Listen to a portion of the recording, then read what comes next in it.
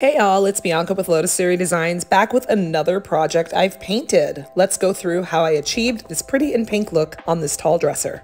Oftentimes we show people before pictures of our furniture, but the befores don't really show what condition the piece is in. All of this ornate filigree that I'm ripping off, it was broken and fallen off already.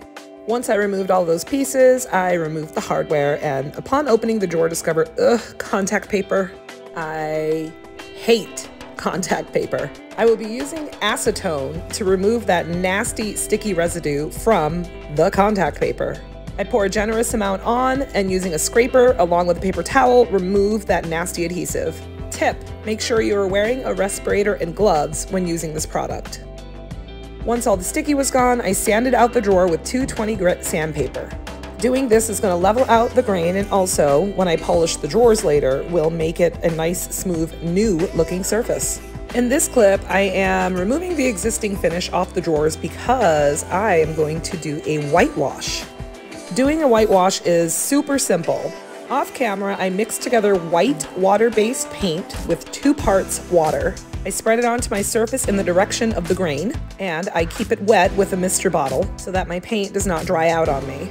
Then I wipe away the excess using a pad. You can also use a sponge, you can use a rag, whatever you fancy. Basically, this technique is allowing me to faux stain the drawer and allow that wood grain to peek through, since the design was so beautiful on this dresser.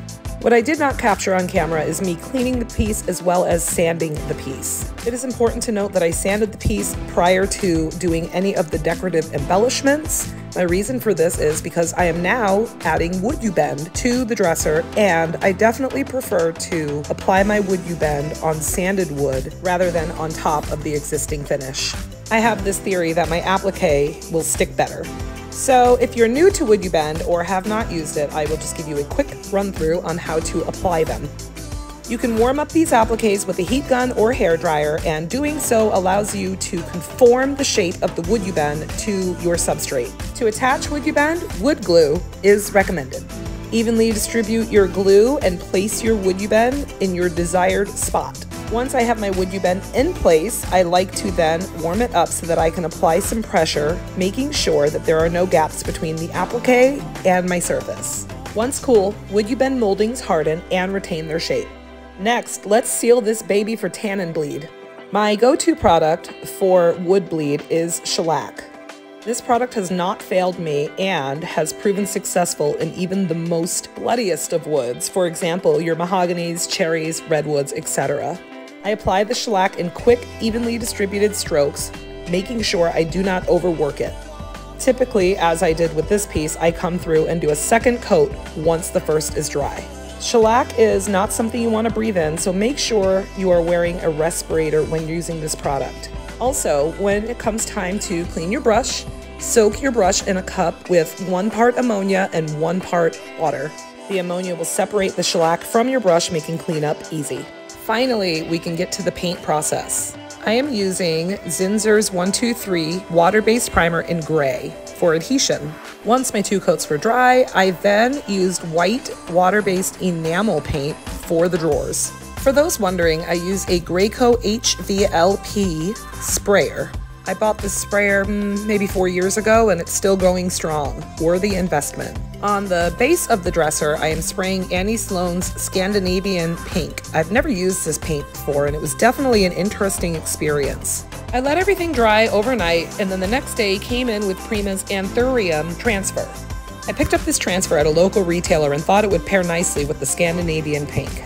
This particular brand of transfers is very easy to use. I just put my transfer in the place that I want it, cut the transfer in between the drawers, as it is easier to remove the outer overlay in smaller sections. Then, using either the stick that the transfer comes with or the transfer tool, I simultaneously rub along the outer overlay and pull it back to reveal the transfer underneath.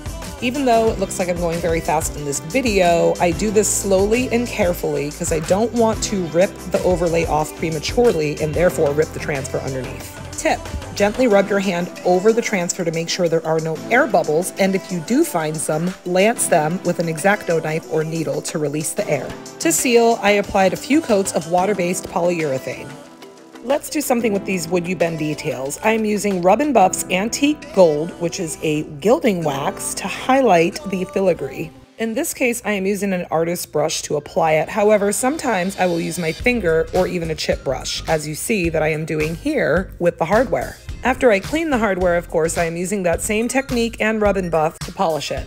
Tip: make sure you use a clean rag to buff your gilding wax. Doing so removes excess as well as brightens the sheen. The nice thing about Rub and Buff, it dries instantly, which allows me to put my hardware on right away. Tip: mineral spirits removes gilding wax. So if you have accidentally colored outside of the lines, don't worry, it's not a big deal. You can wipe away your mistakes using mineral spirits. And she's done. She's not my normal grunge style, however, her solid colors mixed with the transfer and whitewash drawers is a nice change from my norm. Thank you for coming alongside this journey with me, and I'll see you next time. Bye guys.